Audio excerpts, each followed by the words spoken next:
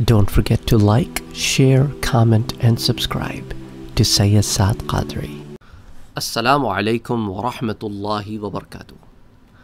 कल बात हुई थी साहिल अदीम साहब की और उनकी लेक्चर्स में इस्तेमाल होने वाली कुछ टर्मिनोलॉजीज़ की, तो उस पर मैंने बात की। तो एक सवाल आया कि मोटिवेशनल स्पीकर्स चाहे पाकिस्तान हो या इंडिया हो या बांग्लादेश हो, इनकी आजकल बहुत मांग है और एक नई फील्ड हमारे यहाँ इंट्रोड्यूस हुई है मोटिवेशनल स्पीकर्स के नाम से।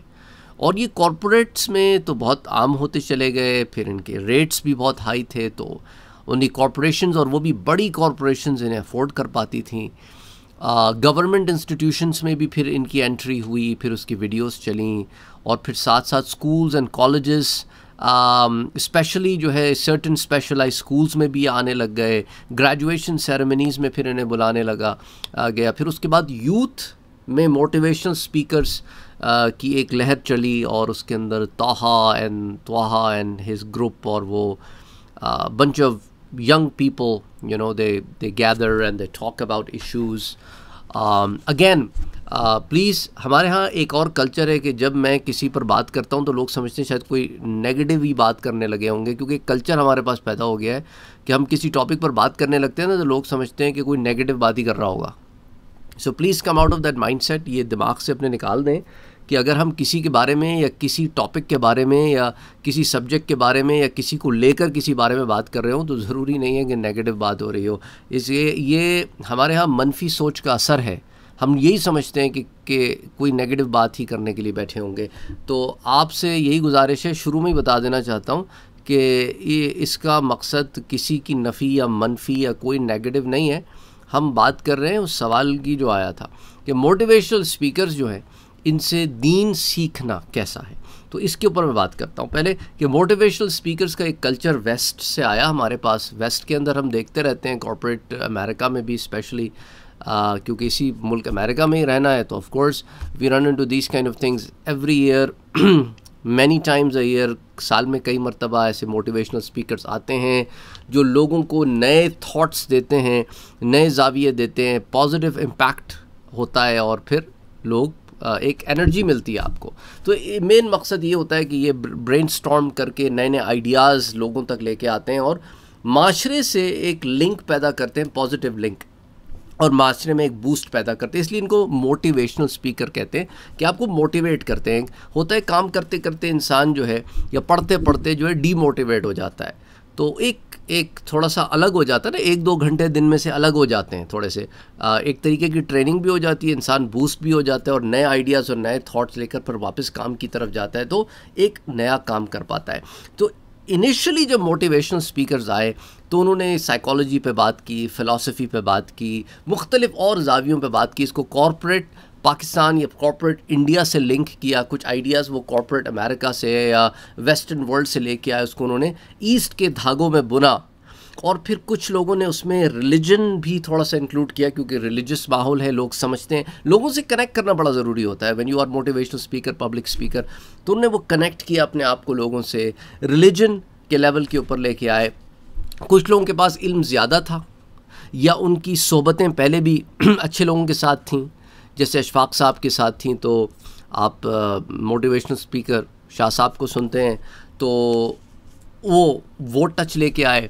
तुआहा himself as a youth, when he spoke about his past, कि मैं कैसा था और मेरी ट्रांसफॉर्मेशन के बारे में उसने बात की, और उस because he has seen both worlds, तो he can relate and he explains things, और वो अपना लैपटॉप लेके बैठता है and he is pretty good at what he does, और वो यूथ से कनेक्ट करता है, यूथ को अच्छी बातें बताता है, उनको अल्लाह और उसके रसूल से जोड़ता है। And his group and his team, वो 4 लड़के, या I'll gonna tell them लड़के, I know probably because they're much younger than me, तो वो they have nice conversation. I have seen some of their sessions. I mean they do a good job. इसी तरह जो है शाह साहब अपना काम ज़बरदस्त करते हैं। दूसरे लोगों ने भी इसमें एंट्री की, हम देखते हैं डॉक्टर जावेद इकबाल, ये डॉक्टर लामा इकबाल के बेटे नहीं हैं, ये दूसरे डॉक्टर जावेद इकबाल हैं। वो इन तमाम मोटिवेशनल स्पीकर में ज़रा उम्र रसीदा हैं, تو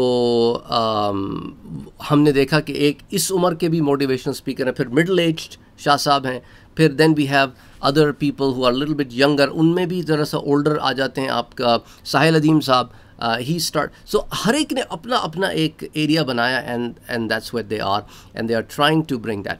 اچھا, اب اللہ تعالیٰ نے قرآن کریم میں علم کو بڑی اہمیت دی, اس لیے پہلی آیہ مبارکہ جو ہمیں سکھائی گئی وہ کیا تھی؟ اقرا, پڑھو. اور پڑھنے لکھنے کا قرآن کریم میں مختلف جگہوں پہ ذکر ہے, اور قرآن کریم خود بھی ایک کتاب ہے جس کا تعلق لکھنے اور پڑھنے سے ہے. ٹھیک ہے, تو اب یہ جو موٹیویشنل سپیکرز ہیں ان کا مقصد تو آپ کو سمجھ میں آ گیا, اور لوگوں کو بات سمجھانے کے لیے, کیونکہ لوگوں کا دین سے تعلق ہے, دین کے ذریعے بھی انہوں نے, ان میں سے بعض لوگوں نے آپ تک بات پہنچانے کی کوشش کی. اچھا, بعض لوگ اب چونکہ یہ علماء تو ہیں نہیں, نہ تو یہ کسی اسپیشلائز اسکول سے نکلے ہیں, ان کی یا تو کسی کی پرسنل صحبتیں رہی ہیں اچھے لوگوں سے جیسے اشفاق صاحب سے, اور اسی طرح اور لوگوں سے, تو انہوں نے دین کو اس زاویے سے ایک پریکٹیکل اپروچ, تصوف کے اپروچ, صوفیانہ اپروچ سے پڑھا لکھا, تو انہوں نے وہ زاویے آپ کے سامنے رکھے. اب ان زاویوں میں ہو سکتا ہے کہ بہت زیادہ گہرائی یا فاؤنڈیشن ایک سرٹن سائلو کی تو ہو, لیکن ہو سکتا ہے بریڈتھ نہ ہو, وڈتھ نہ ہو, what you are looking for. تو اب ان کا کام موٹیویشنل اسپیکنگ ہے, یہ علماء کا کام نہیں کر رہے, نہ انہوں نے کبھی کلیم کیا ہے. تو آپ ان سے دین سیکھنے کیوں جا رہے ہیں؟ مجھے تو یہ سوال, وہ دین کو اپنی موٹیویشنل اسپیچز میں یوز کرتے ہیں جسٹ ٹو کنیکٹ, کہ یہ جو ہم بات کر رہے ہیں یہ دین سے باہر کی بات نہیں ہے کہ کہیں اس کو کوئی ٹوٹلی ریجیکٹ کر دے, کہ دین بھی آپ کو اس طرف لے کے تو اس طرح کی وہ بات کرتے ہیں, چائلڈ سائیکالوجی کی بات کرتے ہیں. اور دیکھیں حضور صلی اللہ علیہ وآلہ وسلم کا فرمان پاک بھی ہے, اور بخاری شریف کی روایت ہے کتاب العلم میں, کہ حضور فرماتے ہیں کہ اللہ تعالیٰ جس کے ساتھ بھلائی کا ارادہ فرماتا ہے اسے دین کی سمجھ بوجھ عطا فرما دیتا ہے.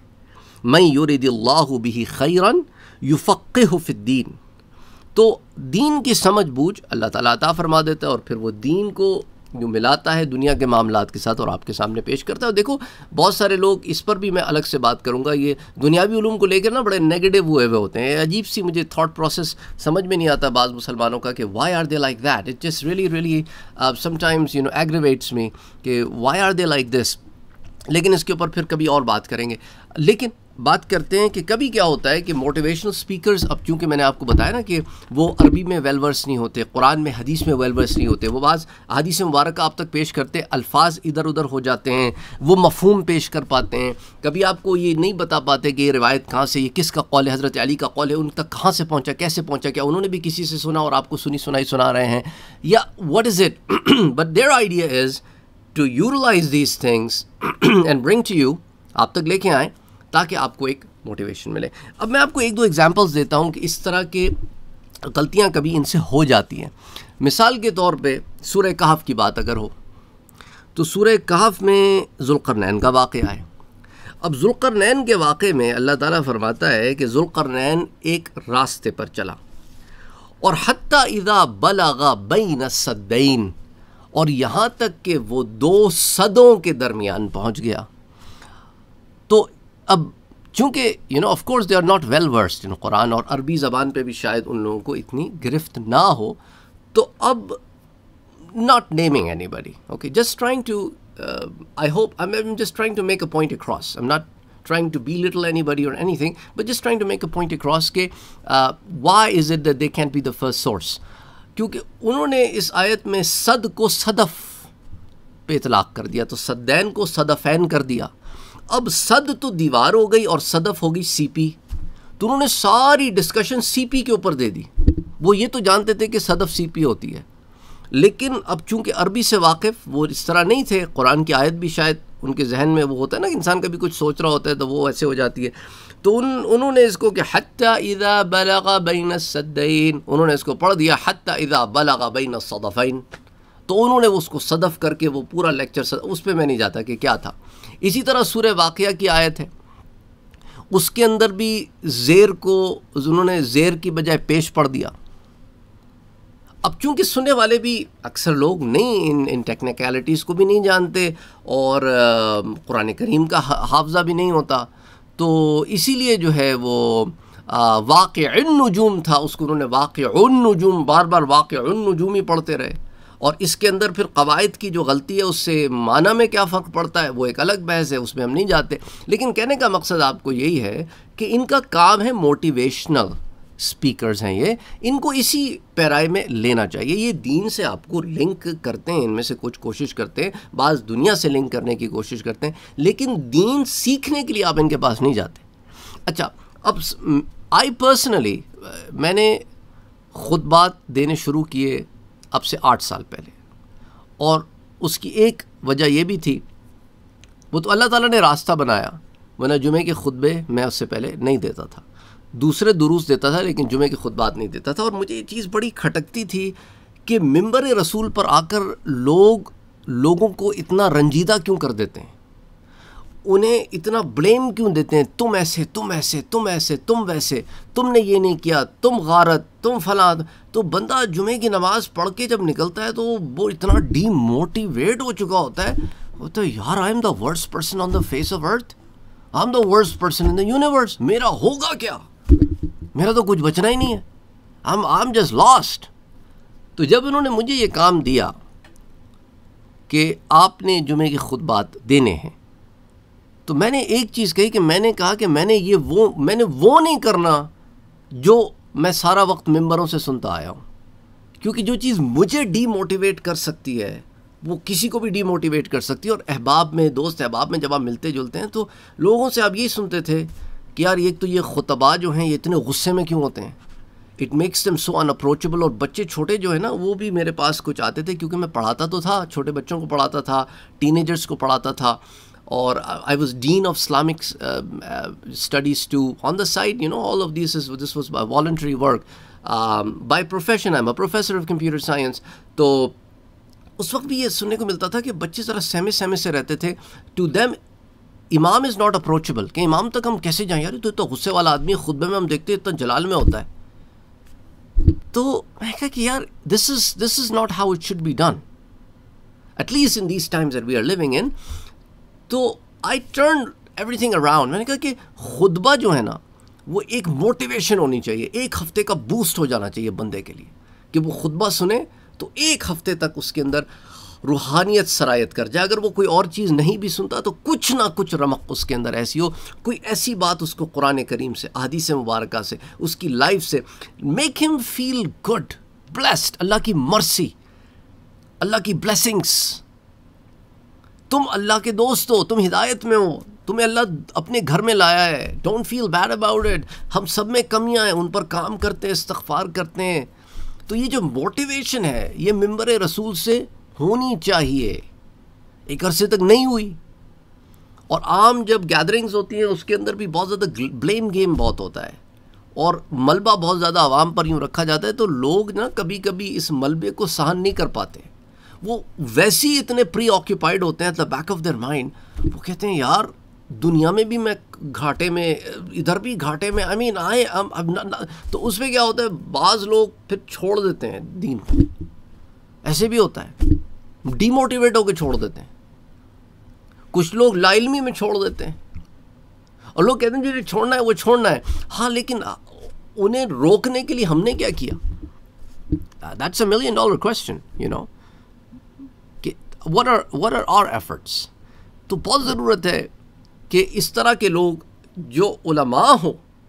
I personally think, you know, میں تو چھوٹا سا آدمی ہوں یار، چھوٹا سا آدمی ہوں، علماء کے پاؤں کی جوتی کی خاک کے برابر آدمی بھی نہیں ہوں، لیکن علماء جو ہیں I think it's about time کہ مدارس میں لبرل آرٹس پر کام ہونا چاہیے. ہو رہا ہے، I am pretty sure, sciences پر تو کام شروع کر دیا، لبرل آرٹس پر کام ہو، پبلک اسپیکنگ پر کام ہو، کہ لوگ آئیں and they should be well versed public speakers, motivational speakers ہوں، وہ دین بھی بیان کریں، دنیا بھی بیان کریں، لنک کریں اس کو، کہ عوام میں جب وہ آئیں تو ایک خوشی کی رمق دوڑ جائے گا، یار آج تو مزہ آ جائے گا. یعنی پہلے سے ایک مائنڈ سیٹ ہو کہ یار آج کچھ سیکھنے کو ملے گا.